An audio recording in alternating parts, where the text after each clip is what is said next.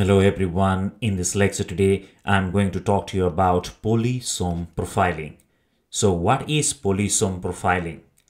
Polysome profiling is a method in molecular biology that is used to separate mRNA from a cell into actively translating and non-translating fractions depending on their association with polysomes. Then what is polysome?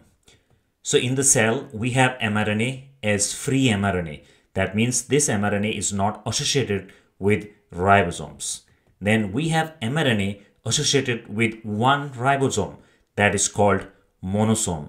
And when a mRNA molecule is associated with two or more than two ribosomes, that is called polysomes. So polysome profiling is a method that is used to separate actively translating and non-translating fractions. Because actively translating mRNAs have higher number of ribosomes associated with them, and the number of ribosomes associated with an mRNA is a measure of translation state of the mRNA, polysome profiling is highly useful method to find out actively translating and non-translating fractions of mRNA in a given cell. The polysome profiling process separates translated mRNA on a sucrose gradient according to the number of bound ribosomes. The first step in polysome profiling is cell lysis.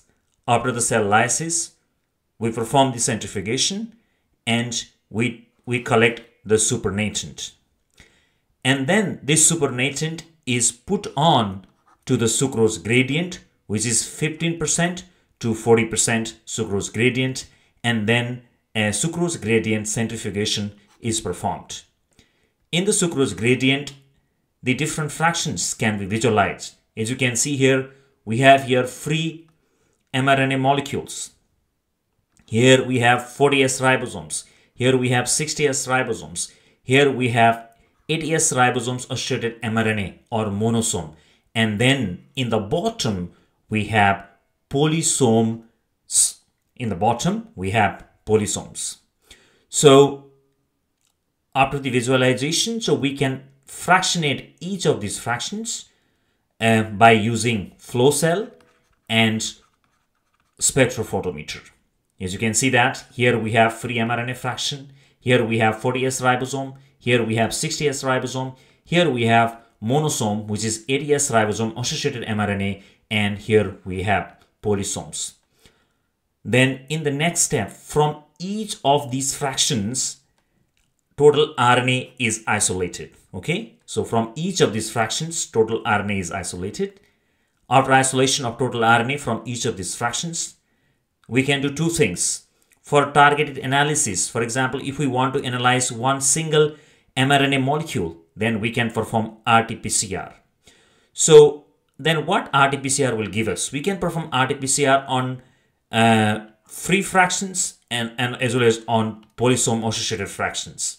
So if we find that more mRNA is present in polysome associated fraction compared to free or monosome associated fraction, that means that more of the mRNA molecule is getting translated. We can also perform holistic analysis. That means looking at the whole cellular transcripts. For that purpose, we can use RNA sequencing, and this will give us whole cell translatome. That means we can perform RNA sequencing analysis on RNAs isolated from all these fractions, free mRNAs, 80S ribosome associated mRNAs, and polysome mRNAs, and we get the idea of how much total mRNA molecule is getting translated or non-translated in each of these fractions. If we have more in polysome associated fraction, that clearly means that more of the mRNA is getting translated.